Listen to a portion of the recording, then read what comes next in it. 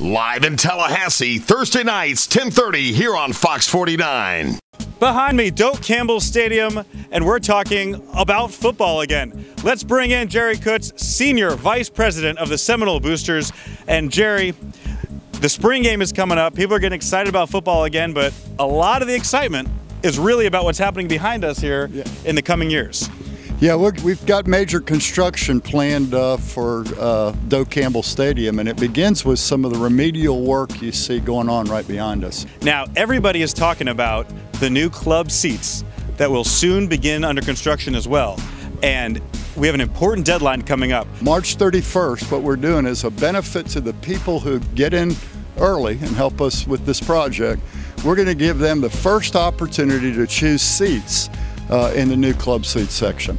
So that, I mean, anybody who's been in Doak knows that you want to have your choice of seats. Oh, of course. And now is that time.